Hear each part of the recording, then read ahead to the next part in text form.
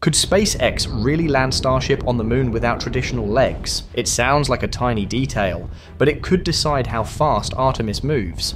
Starship HLS has to land astronauts on rough ground with no tower, no crane, and no giant robotic arms waiting to catch it. That's why landing gear suddenly feels like the most important unsexy hardware on the whole vehicle. Legs add mass, legs add moving parts, legs add failure modes. But the moon does not forgive mistakes, so the choice is not simple. This question is coming up while the space race is getting loud again. Many people inside the US space world are worried America could lose the next big lunar milestone to China. And this fear is not just internet chatter. Former NASA administrator Jim Bridenstine has warned about it, and so has Mike Gold, who previously worked in NASA's International and Interagency Office.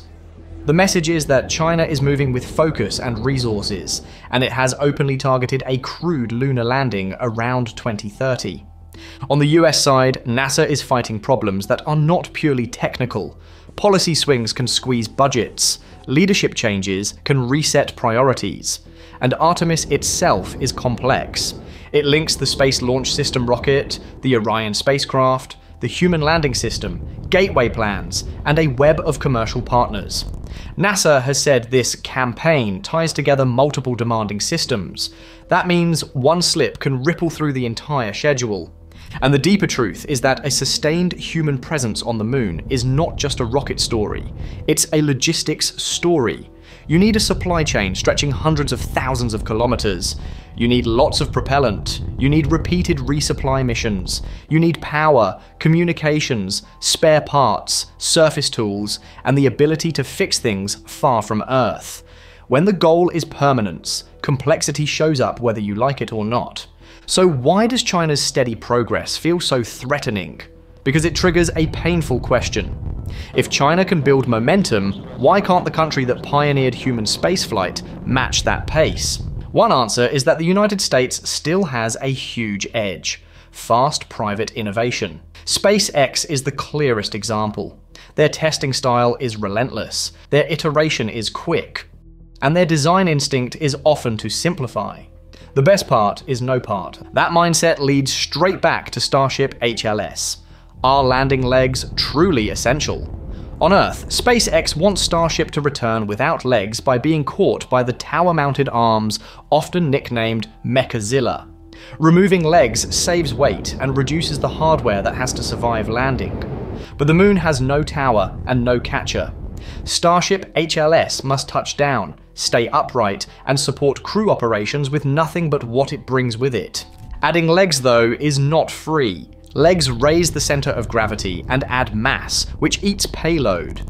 They also add mechanical complexity.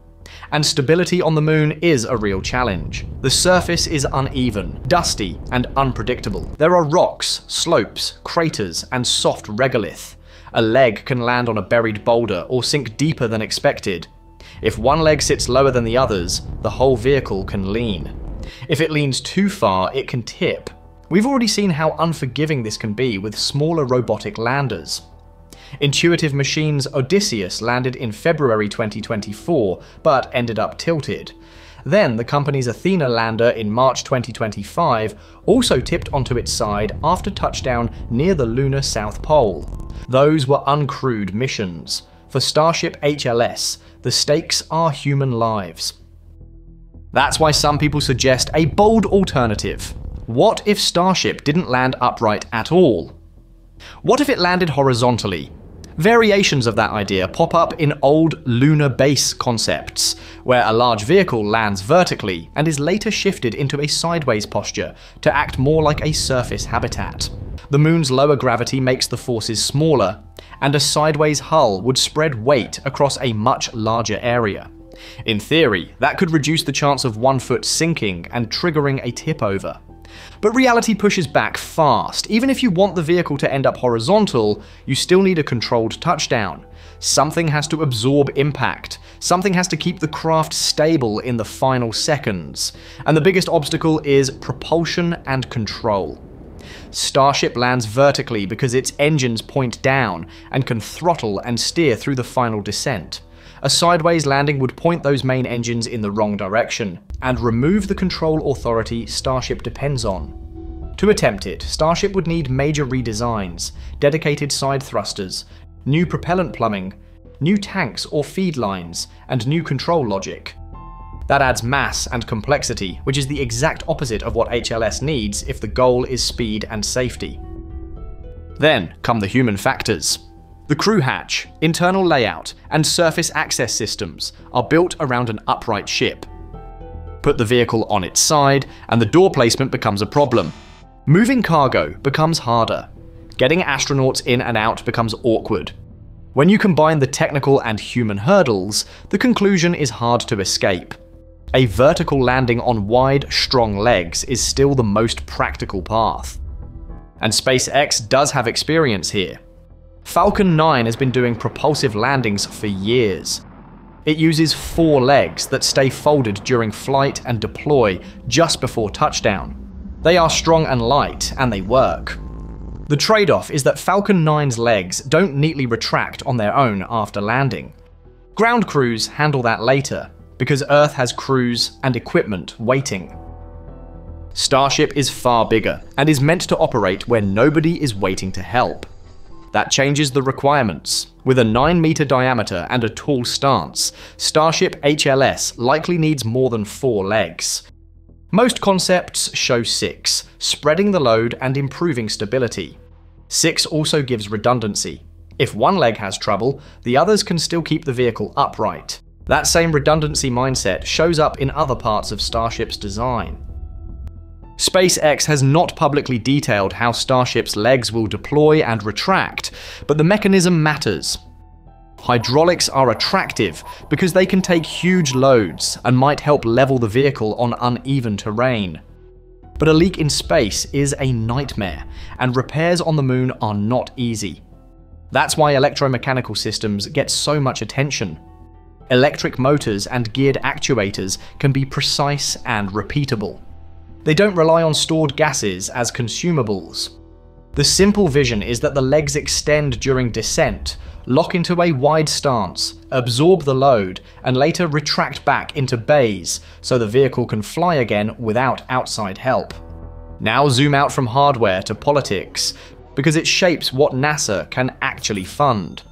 In the White House's fiscal year 2026 budget request, the administration proposed retiring SLS and Orion after Artemis III and cancelling the Gateway program, shifting toward more commercial systems. But Congress pushed back. In July 2025, a reconciliation package known as the One Big Beautiful Bill Act included nearly $10 billion in space-related provisions available through 2032. It directed about $4.1 billion toward SLS work for Artemis 4 and V, plus additional funding for Orion, Gateway, and the International Space Station. This tug-of-war matters because it affects how fast NASA can simplify. It also explains why just do it with Starship is not a clean switch you can flip. Artemis is not only a technical program, it's a political structure with commitments, contracts, and international partners. Still, the idea of a simpler architecture keeps returning. Back in 2017, Elon Musk described what was then called the BFR, the vehicle that evolved into Starship, as a craft that could support lunar missions with in-space refueling, without making propellant on the moon. The idea was to refuel in a highly elliptical Earth orbit, and then go to the lunar surface and back. Fewer vehicles, fewer transfers, fewer steps that all have to work perfectly. But there is a hard truth in the middle of that dream. In-space refueling is the linchpin. Starship can't launch once and do a full round trip with a useful payload. It needs multiple tanker flights, transferring propellant in orbit before departure. If refueling fails, the plan collapses. If it works, everything else becomes more flexible.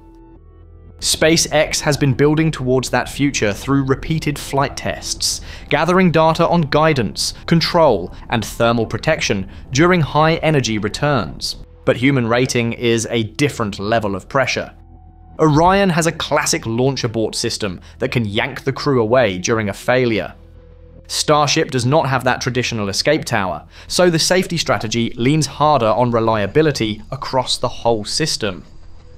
And that's where NASA's cost debate comes roaring back. NASA has explored ways to lower SLS costs, including shifting toward a services-style contract model through the Exploration Production and Operations Contract, or EPOC, tied to a Boeing-Northrop joint venture called Deep Space Transport. But NASA's Inspector General has warned that the biggest cost-cutting goals were aspirational and not backed by solid analysis, and that early per-launch costs would likely remain above $2 billion. So we end up back on the ground, literally. Landing legs might not be glamorous, but on the moon, they are survival hardware. Starship HLS can't be caught. It can't count on ground infrastructure. It has to land and stay stable on a surface that loves to trip vehicles over. Horizontal landing makes for fun theory, but it demands redesigns that would likely slow everything down. The fast path is still the boring one, a vertical landing, on legs that are wide, strong, and redundant enough to survive a bad patch of regolith and still protect the crew.